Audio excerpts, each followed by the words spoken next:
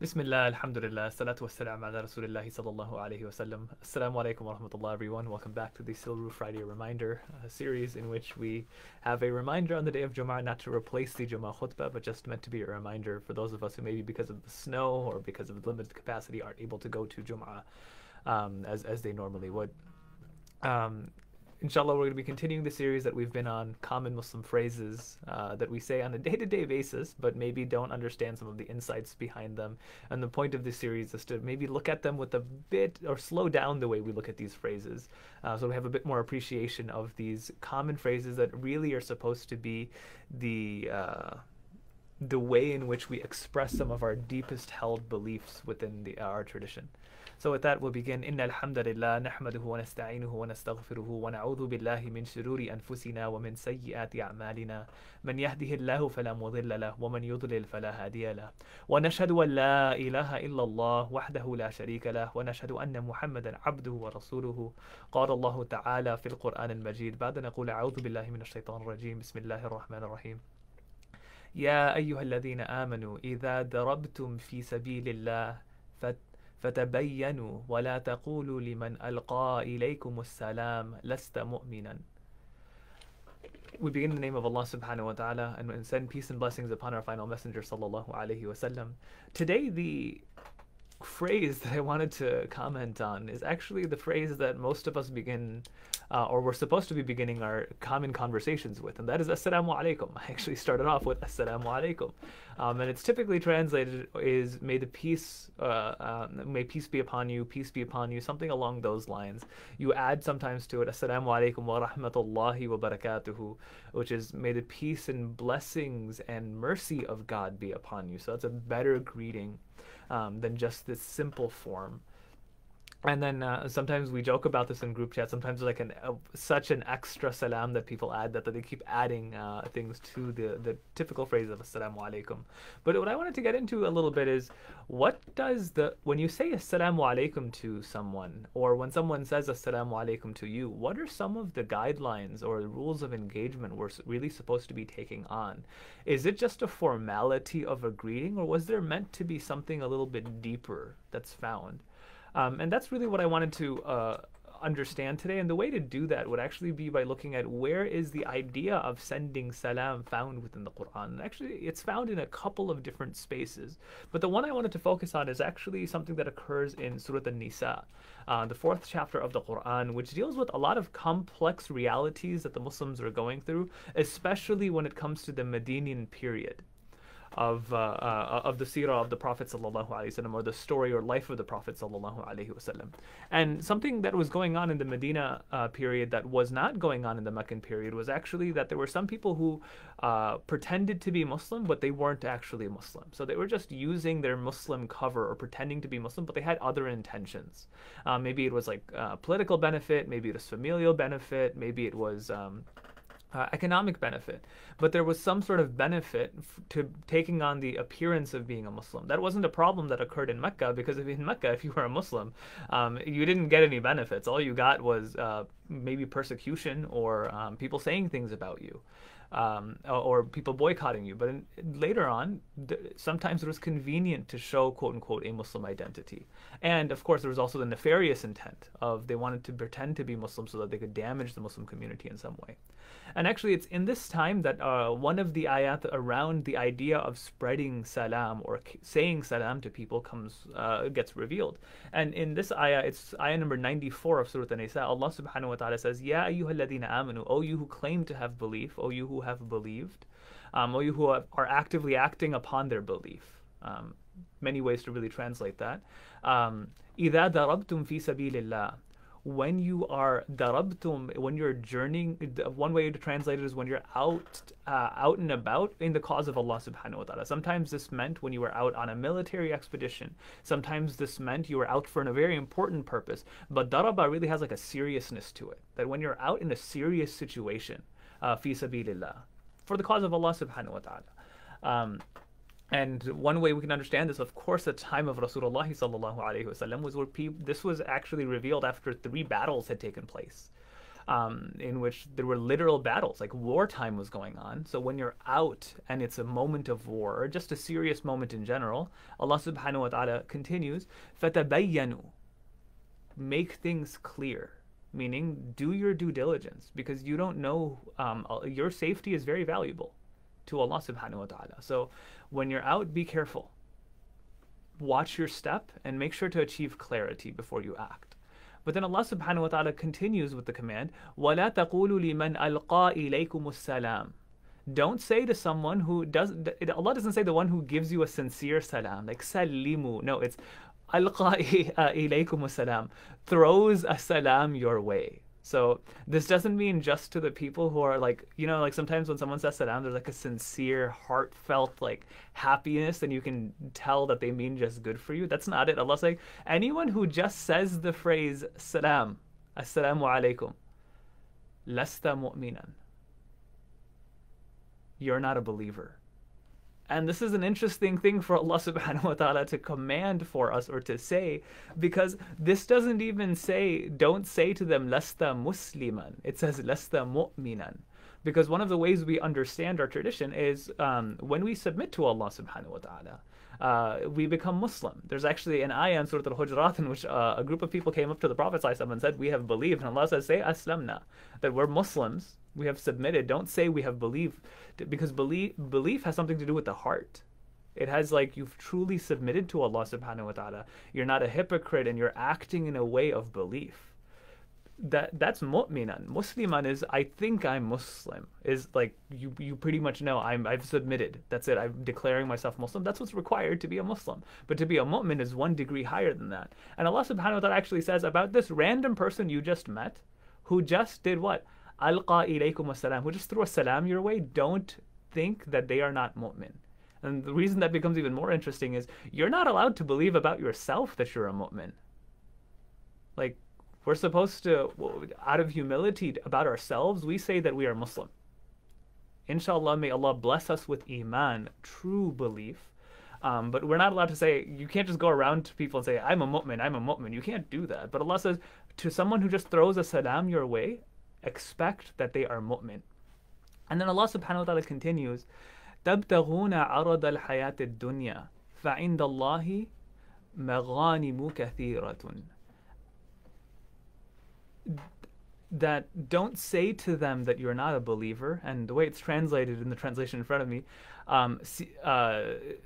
inequitably, seeking the advantage of the present, of the dunya. So meaning that if you take that away from them, probably what's going to happen is you value this world more than you value the hereafter. There's a lot that can be said here, but don't try to take away iman, because you're not the one who judges iman. That's for Allah subhanahu wa ta'ala to judge. So if you're doing that, it's basically saying that you value this world more than you value the hereafter. And then Allah subhanahu wa ta'ala then continues even past that. فَإِنَّ اللَّهِ مَغَانِمُ الْكَثِيرَةِ. Allah actually can give a lot more. Allah is a provider of plenteous bounties. كَذَلِكَ كُنْتُم مِّن قَبْلُ فَمَنَّ اللَّهُ عَلَيْكُمْ فَتَبَيَّنُوا. And then Allah SWT continues that that's actually how you guys used to be. What you used to make the basis of all interactions between you used to be what? Gains in this world. But you're not supposed to be like that anymore. When you look at someone, you're not just supposed to think, what can they do to me? Are they going to harm me or benefit me in this world? Now you're supposed to have a higher standard. That's supposed to be what? That you understand that true rizq or true blessings come only from Allah subhanahu wa ta'ala. And you should be expecting it from Allah. But if you take the iman away from someone, you're expecting what? You're expecting things from people and not from Allah subhanahu wa ta'ala anymore. But again, be discerning. Inna Allah kana bima ta'maluna khabir. Allah has always been aware of whatever you have been doing. And why I start here about the conversation about Assalamu alaikum is when you actually say Assalamu alaikum appropriately, when you're saying peace be upon you, yes, there's a dua aspect to this, which is what? You ask that As-Salam, the provider of all peace, gives you peace. Salam. And there's something beautiful about that. But there's also an expression of what? You are free from all negative thoughts from me. Because I believe what? You're a mu'min. That seems to be suggested here. When I say assalamu alaikum, no harm is to come to you in a physical sense, but also from my own heart and also from my own mind. There's no negative assumption I have towards you. That's the equalizing presence of assalamu alaikum. And the reason I think this needs to be said is, one, it's for us to think about that. Is that truly how we interact with people? That the first thing when we greet is to establish what? Hey, there's no bad blood between us. I don't assume anything of you, and I hope you don't assume anything of me. And when you respond with the wa alaykum assalam, it's the same thing of you make a dua back for them. May the one who all peace comes from, assalam, grant that on you as well. But there's also this assumption of I don't have any animosity or anything against you either, that I want only good for you. Seems to be what's understood with assalam, wa alaykum assalam as well. And the reason that that's important is sometimes if we don't take that step back, where you might interact with someone because you want to correct them. You might interact with someone because, I don't know, you're trying to clear up an issue that you have had with them in the past. It's not wrong, of course, to do so. We're supposed to be honest. We're supposed to be bringing out the best versions of each other. But the basis of it is assalamu alaikum. That, like, no, I really do. I don't mean any harm to you. I really don't. That needs to be internalized beforehand.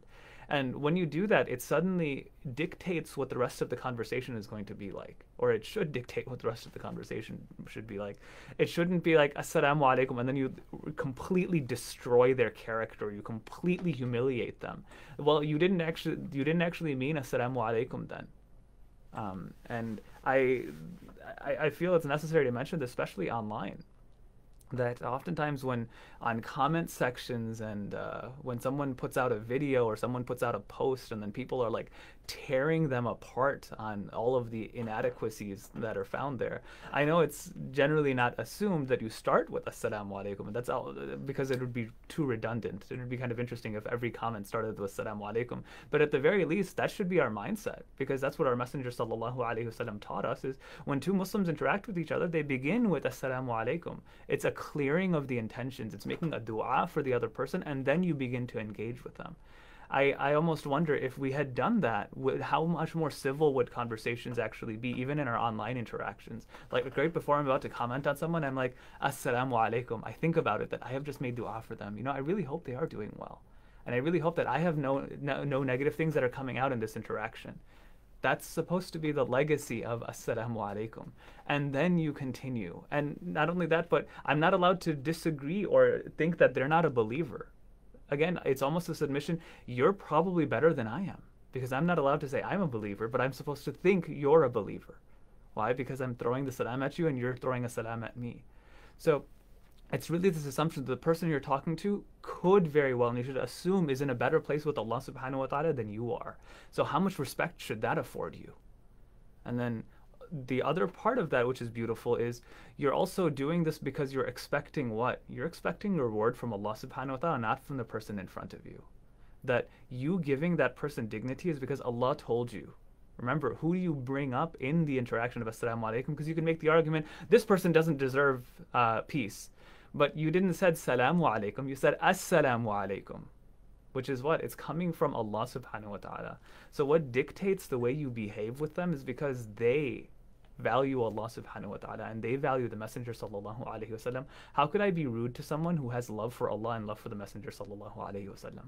Like, that's the assumption you have, and that's the closeness that you're supposed to have when you use this phrase of assalamu alaikum, is I'm kind because my love of Allah subhanahu wa ta'ala is so great, my love for the Messenger sallallahu alaihi wasallam is so great, that if someone else has that, how could I not just be soft towards them and really appreciate them for who they are?